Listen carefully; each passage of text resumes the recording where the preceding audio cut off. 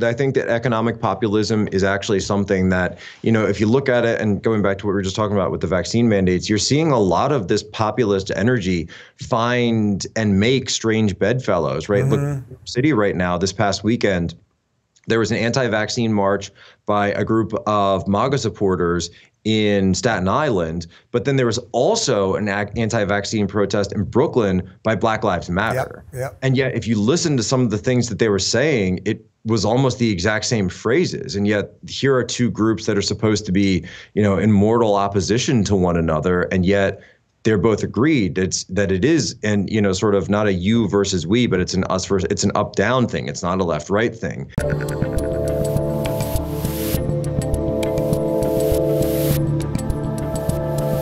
When is China going to become democratic? You look at the history of Tiananmen Square, and certainly, they had a point where it seemed like it might be on the cusp of happening.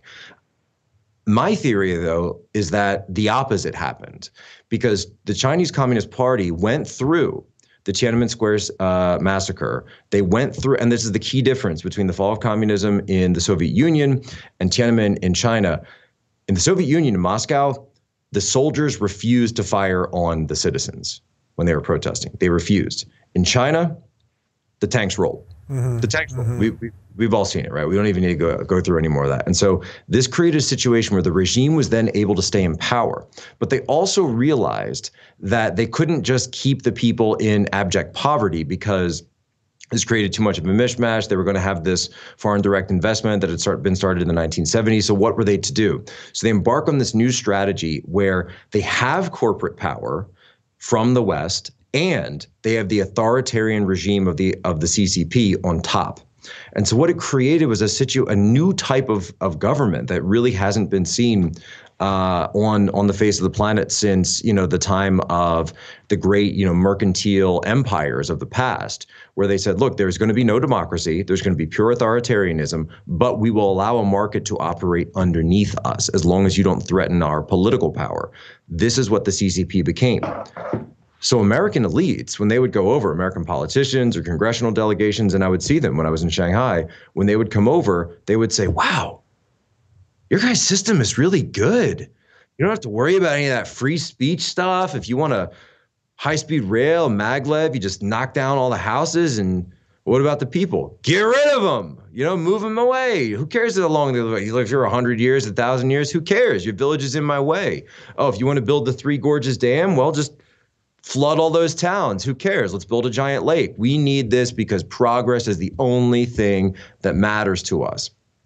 And so you take those two forms and put them together, it's intoxicating. It is a form of absolute power. It is intoxicating. And my theory of the case is that in America, our elites, our ruling class, the 1%, whatever you want to call it, and if you actually look at it, the 1% of America, it's that phrase, right? It used to be in the Occupy movement, but the Chinese Communist Party, they're about 1% of the Chinese population as well. It's actually slightly less, but I crunched the numbers on it. And so it really is, what you have to do is you have to look away from the elites in society. But if you take, I guess you call them the deplorables, or just the American people as a whole, the people that aren't making money, that aren't profiting off this system, and you put them together with, in China, the cognate would be the Lao Baixing, which means the old 100 names, the sort of like the same burgeoning middle class, lower class in China. They don't have a middle class like we do. You put that together and you say, hey, these guys are screwing you. These guys are screwing you. They're robbing you blind, right? They're all getting rich. One side gets the wealth, but the wealth doesn't trickle down in China because of their authoritarian system. The one side in the U.S., they're getting the wealth, but all you're becoming is a consumer, right? You get your cheap Chinese TV, you get your cheap cell phone, whatever it is, but you don't get the wealth, right? You don't get any of the benefits. You don't get the jobs. You don't get the secondary, tertiary industries that would come off having a primary income driver. And this is why the vast heartland of the United States has been completely hollowed out. I'm from, not the heartland, but one of these sort of post-industrial cities in the Northeast, and it's the exact same situation. Right? This is the reason the Rust Belt exists, is because of this. And it's not elite capture, it's not Manchurian candidate, it's nothing like that. It's a merger. That's what I'm trying to get people to understand. It's actually a merger at the highest level. So what do we do? So what do we do? Well, good luck with all of that. You have to decouple, right? You have to decouple, and you have to say, you have to come to it from a perspective. And I've been looking at this thing for 15 years, right? I first went to China in 2006. I moved there in 2007, lived there for 2 years, learned the language, joined the military afterwards. Primary focus was China. And I'd be in these rooms in the intel community, and we'd be talking about like the South China Sea, and we'd be talking about, oh, they're building these islands and they're militarizing the islands, and they've got this aircraft carrier, and it's going to be coming in, it's going to be doing operations. Well, what do we do? We'll send a message. Yeah, we'll send a strongly worded message. We'll get the United Nations involved, right? We'll get the 3-part talks, 5-part talks, and I would be the guy in the back saying, I mean, that's nice, but I don't think we're planning to go to war with China. I certainly hope we aren't, but unless you use economic leverage, why would they listen? It's the only thing they're going to answer to. So that's what you have to break up. You have to break up that merger. You have to get people to understand that you are being screwed, that you are being robbed blind, and you have to then turn on the economic screws. But I don't care if it's a Republican, a Democrat, or other that does it, right? It's just what's good for the people on both sides of the world, in this case, on both sides of the Pacific. It's going to be better if you break this up. You start actually having real diplomacy and not these quasi-transnational organizations anymore.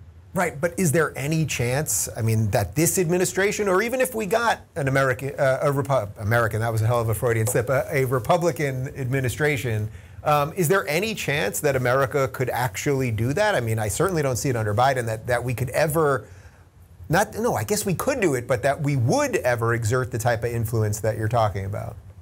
I think it's there. I think that economic populism is actually something that, if you look at it, and going back to what we were just talking about with the vaccine mandates, you're seeing a lot of this populist energy find and make strange bedfellows, right? Look, New York City right now, this past weekend, there was an anti-vaccine march by a group of Maga supporters in Staten Island, but then there was also an anti-vaccine protest in Brooklyn by Black Lives Matter. Yep. And yet, if you listen to some of the things that they were saying, it was almost the exact same phrases. And yet, here are two groups that are supposed to be, in mortal opposition to one another, and yet they're both agreed that it is, and sort of not a you versus we, but it's an us versus, it's an up-down thing. It's not a left-right thing. And so I think the more people start to talk about economic populism, the less that people talk about some of these more caustic, politicized issues. I actually think that there are potentials for a coalition to be built across parties, across nations, of people coming together and saying, look, we don't want to be ruled by a transnational, elite anymore. We don't want it. We want to be countries again. We want to be citizens again. We want to have real diplomacy. France is standing up right now and kind of thumbing their nose at Biden. They pulled their ambassador, which is like the first time in history that I think that's ever been done. And I think in a sense, I think it's good because as the U.S., because the U.S. is losing its position, right? It's certainly losing its position as the global hegemon, if you will, then it's going to require alliances, and it's going to require actual diplomacy and sitting down with people that we want to have actual help with and mutual aid. You can't have any more of this, we're going to invade Iraq and you have to come along because we said so, right? Or else we're going to pull this, that, and that, everything. No, we're not going to do that anymore. It has to be actual mutually assured benefit. We always talk about mutually assured destruction. Why don't we talk about mutually assured benefit? If you're looking for more honest and thoughtful conversations about politics instead of nonstop yelling, check out our politics playlist. And if you want to watch full interviews on a variety of topics, watch our full episode playlist all right over here. And to get notified of all future videos, be sure to subscribe and click the notification bell.